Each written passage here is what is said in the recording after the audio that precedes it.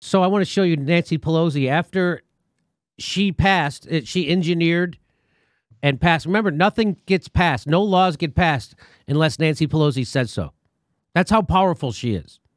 So no bill gets brought to the floor to get voted on, debated, talked about anything unless Nancy Pelosi thinks it's okay.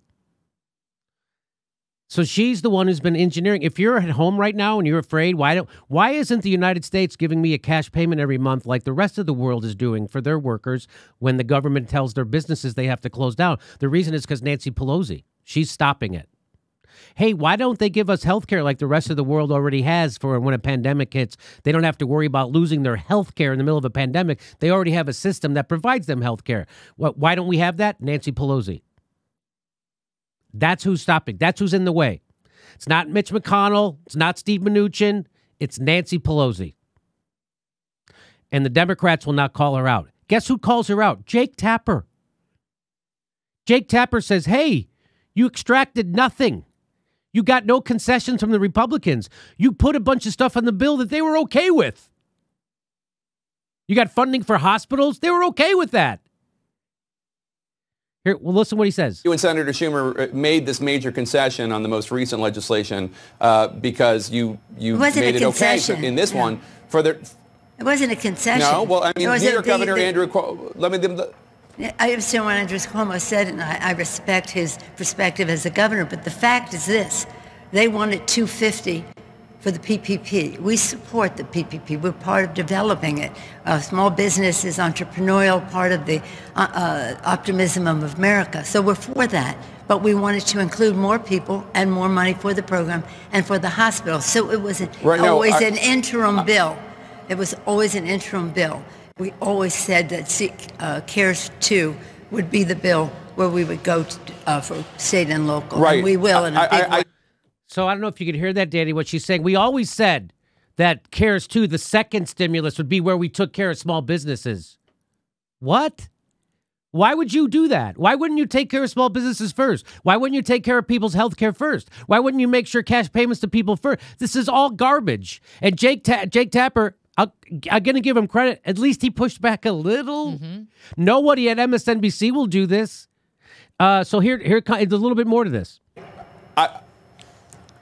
I get that, but I just want to play for you the sound from New York Governor Cuomo because he said he needs money for his state to save New York from an economic tsunami. Take a listen to what he had to say. We've been talking about funding for state and local governments, and it was not in the bill that the House is going to pass today. They said, don't worry, don't worry, don't worry, the next bill. I said to my colleagues in Washington, I would have insisted that state and local funding was in this current bill. I would have insisted that healthcare was in this bill. I would have insisted that the post office saving was in this bill. I would have said that a rent freeze was in this bill. I would have said mortgage foreclosure relief was in this bill. I would have said a bunch of stuff that would have, but I would have demanded and payments to cities. They demanded nothing. They got nothing for you. Nothing. And here's what she has to say about that. Watch the gaslighting she does. Because I don't believe they want to fund state and local governments. So Cuomo says he would have insisted on state funding in the last bill. And now Senator McConnell is saying he wants to push. So do you see what a handcuff it puts her? Hey, there's a Democrat saying that and didn't call her out by name. All he had to do was say they should have, and now Jake Tapper picks that up and repeats it. Do you see how that if AOC or Rashida Tlaib or Ro Khanna or Bernie Sanders would criticize the Democratic leadership, then the news reporters, that gives them freedom to repeat it and say this guy said it. So if a progressive politician won't criticize their leadership, it'll never get repeated on a TV show, and it's never happening. It took Andrew Cuomo to say this shit. So let's watch what she says. The pause button. Yes. Was this a tactical mistake by you and Senator Schumer? Just calm down. We will have state and local, and we will have it. Did you hear what she tells Jake Tapper? Just calm down. In the middle of a pandemic where they're screwing everyone except the oligarchs. Calm down. You're going to get it.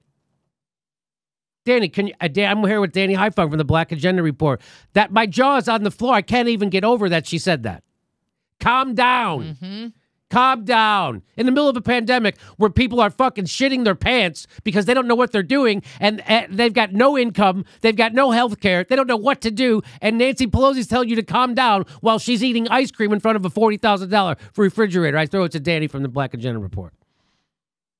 It looks like another Trump ad to me, that Trump will inevitably use this kind of material. I mean, the deer in the headlights look that you see from her when Jake Tapper is asking one of the few questions that he ever asks, which represents any sort of real journalism, asking her to talk about real concessions that she made and that her party made to the Republican Party. And her answer is, calm down. We're all into the entrepreneurial spirit of small business.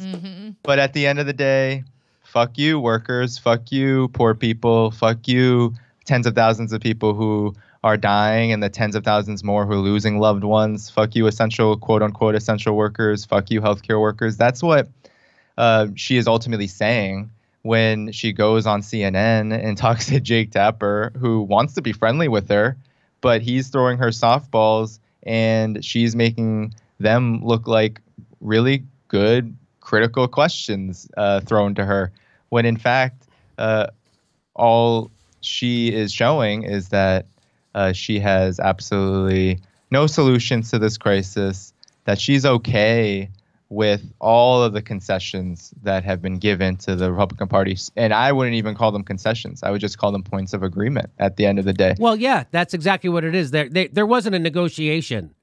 They all agreed on what happened. The Republicans agreed with everything in this bill, and so does Nancy Pelosi. And more importantly, the Republicans agree with everything that's not in this bill, and so does Nancy Pelosi. What's not in this bill? Health care for workers, any kind of pay or any kind of help for the essential workers who are on the front lines right now. Nothing. There's no direct cash payments. There's no credit card relief. There's no rent relief. There's no mortgage relief. There's no nothing. There's nothing in this bill. Nothing for the post office. No, nothing. And she comes out and says, calm down. And you're going to turn on, I can go on Twitter, I can go on MSNBC, you're going to see people saying, go, yay, queen, go get him. That's what they say to her on Twitter. So here she is now, and here she is endorsing Joe Biden. So this is from ABC News, and just in, House Speaker Nancy Pelosi endorses Joe Biden for president of the United States, calling him a leader who is the personification of hope and courage, values, authenticity, and integrity. Joe Biden. Now, there's few people in the country who are worse human beings than Joe Biden, let alone a good person or a leader. He's a horrible, horrible, horrible person, a sociopathic liar who has screwed over workers at the behest of banks and insurance companies, and he's murdered hundreds of thousands of people as a warmongering war criminal that he is. And he tortured Chelsea Manning. I mean, there's a million horrible things that he's done. But hey, that's the guy we got to embrace because Trump. What do you say to her endorsing him?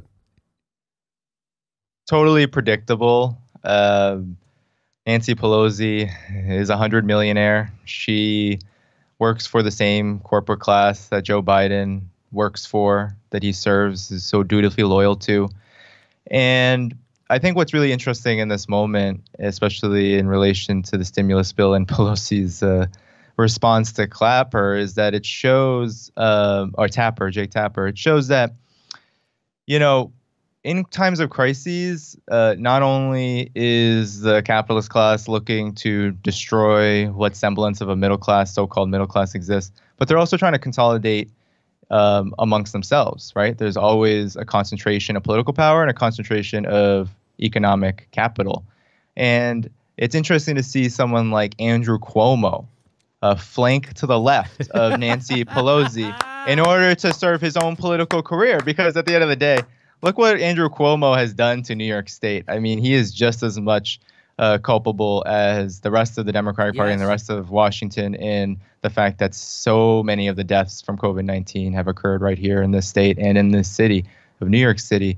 But because there is this competition going on, even though they all like to say that they're all together, they're all in it together, Cuomo has dreams of of being what Nancy Pelosi is, the leader of the Democratic Party.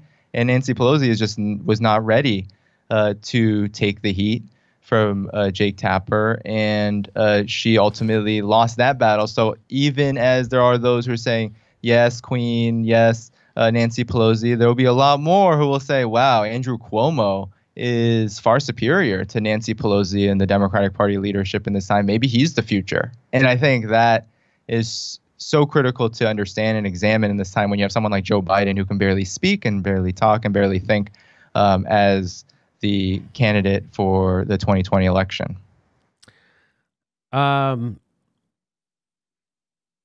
It's imagine if Nancy Pelosi got a hard question once in a while at MSNBC. Imagine that. I mean, we just saw Jake Tapper push back in the itty bitty bit, and it exposed her. Calm down. She's telling people, calm down. You'll get your 100 millionaire is telling people to calm down. Yeah, it's coming. Yeah, but you know who didn't have to wait? The richest people in the country. Yeah, I know. Just imagine. Just imagine. Well, Danny, I really appreciate you being our guest. Danny Haiphong from Black Agenda Report. And we've covered, you have a great book out. Everyone should read American Exceptionalism and American Innocence. It really explains what the culture is, how we got here, the thinking, how imperialism works, how it's really a great book. Everybody should pick it up. Danny Haiphong over at the Black Agenda Report. Anything else you'd like to say before we say goodbye? Well, I'll just say that we can end on a positive note. There is a worldwide movement out there, and I always stress this so much because, you'll see Vietnam right now getting coverage in terms of their COVID-19 response. You'll see, but you won't see how much of these socialist countries that the United States hates so much, whether we like to think of them as socialists or not. I think the U.S. has a big problem with trying to tell other countries what to do and how they're organizing themselves without any evidence to their arguments. But when you have countries like Vietnam, Cuba, even Venezuela under sanctions, being able to address this pandemic in a way where not only is life preserved, but people have what they need in a time of crisis, that it should show us what is necessary, and that is power, right? So working people have power, have much more power in Venezuela than they do here. Working people in Vietnam, I mean, you don't lose 3 million people to an imperialist invasion and then beat that imperialist invasion unless working people have some power in that country. And that power is what allows for some really good things to happen. So I think that if we can figure out how in this context we can organize for that power, we'll be in a lot better shape, and we'll be able to move past the politics of the two-party corporate duopoly. Do you think we will be able to? Do you think what Jane McLevy said on our show, that she predicts there'll be a lot more strikes before the election, a lot more after, just like there was in 1932 and 1933, that led to FDR implementing the New Deal? Do you feel optimistic about that scenario playing out, that workers actually realize their power and that there's actually leaders that rise up and we actually do take control? I think it's inevitable that there will be some form of rebellion very soon in the United States. We've been due for it for a long time, and I believe that working people will play a leading role in that rebellion. And it's going to take a lot of organizing, and it's going to take a lot of education as well. I think that political education is one of the most important things we need to do right now, and to spread that political education to the masses, because crises don't always lead to better times for working class people. And so we need to be cognizant of that. But I do think that there is a real possibility out of this that the conditions will be even more ripe for a social movement, for massive social unrest to occur, where there will be more possibilities for our organizations and our demands to be heard. I am not optimistic that the capitalist system will meet those demands. I do not believe that at this stage that there will be such a thing as a New Deal coming from the capitalist class. But I do think that there will be a rebellion that will demand that, a movement that will demand these things. And then it's at that point where the real struggle actually begins, because it will take a lot of organizing and education to ensure that people don't fall into despair and don't just throw up their hands and give up. I think that's the biggest thing, because then we need to model out what society comes next, because I don't believe that the capitalist system will provide it for us. Hey, this is the part where I tell you where our live shows are, but there aren't any. And then I would tell you to go join our premium, but nobody has a fucking job. So why don't you just enjoy the video?